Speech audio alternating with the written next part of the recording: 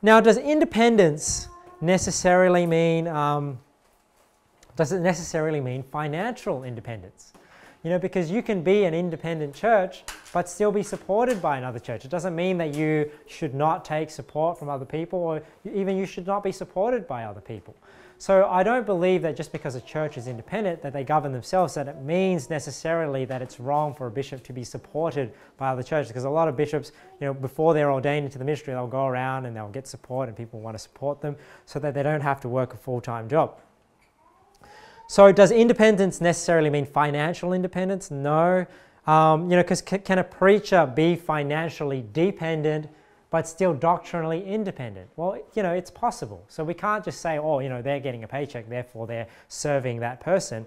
Because any paid bishop or deacon is ultimately being supported by his people. Because if you say it's wrong for a bishop to be supported by other churches, and then therefore he has an interest to serve those churches, well, there might be a temptation to do that, but it's the same if even I was supported by you guys. You know, I could technically be financially dependent on you guys, but does that mean that I'm doctrinally dependent, that I would necessarily make you guys my master? No. I think there is a temptation to do that, and that's the danger of being supported and knowing where your funds come from, that ultimately you may serve mammon instead of God.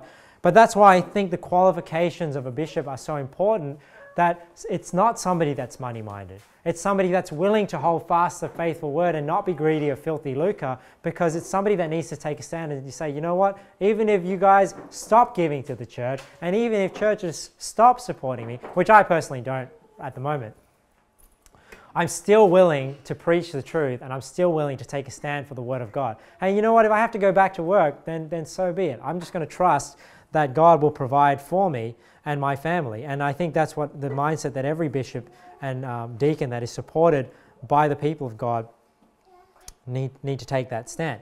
So, you know, it's possible, and it's possible to be financially dependent on people but doctrinally independent. But, you know, there are some dangers, because obviously finances can be used to threaten authority, or threaten a bishop to change their stance, or to make a decision contrary to what they believe is right.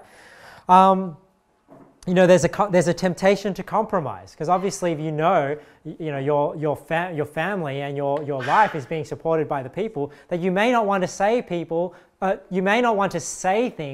that upset people.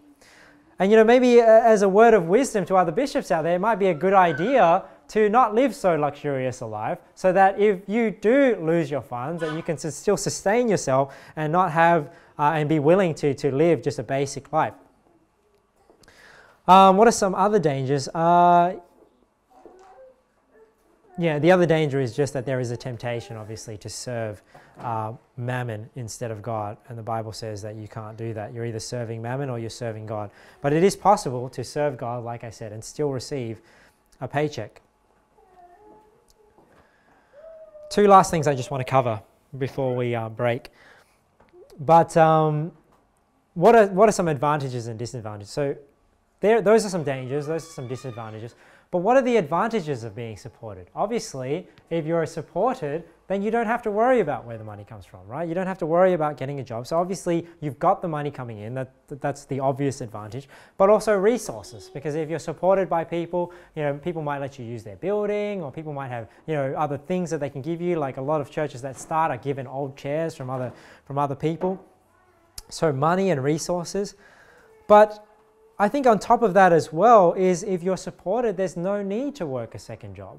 So right now I do work a full-time job, and to be honest, that takes away a lot of my time. It takes away 40 hours a week. Imagine if I had that 40 hours a week to minister to you guys, to study the Word of God, to organize things. I mean, that would really free some things up. You know, we're a small church right now, and we don't really do anything that big. You know, we have the soul winning and we have the social event every now and then. But even with that, and just preaching once a week, you know, I struggle to comprehend how some people can work a full-time job and preach 3 times a week.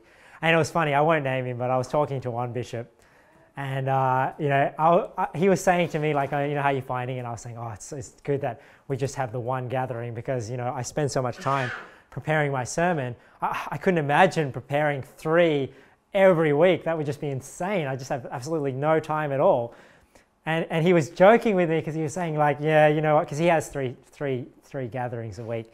And he was joking with me and saying, yeah, you know what, and sometimes on Sunday he's just winging it because like he hasn't had the time to prepare. And you know, I don't really want to be in that situation. I mean, I'm struggling enough as it is already to prepare one. But when you guys come together on Sundays, I want to give you something really meaty to chew on so you have things to think about. So, you know, there's no need to work that second job, and you can focus more on the work in the ministry. And this is why, you know, I'm not really for those people that are saying, oh, you know, a bishop cannot take a paycheck. He must work a full-time job, because it's obvious to anybody that if I didn't have to work a full-time job, obviously I could concentrate more on this. Because right now, all that's happening is I'm working 2 jobs. You know, I'm working this job, which is not paying me, and I'm working a job at work, which is paying me. So I'm strapped between 2, and anybody knows that when you're working 2 jobs, you don't do both as effectively as you could as if you worked 1 job. That's why in your contract, when you sign at work, there's usually a clause about not moonlighting and not having like, you know, a second business on the side, because they're paying you this amount so that they have your full attention, so that you're not doing things for your other job at work. So it's obvious that, you know, there are advantages of being supported, because you can focus solely on that work.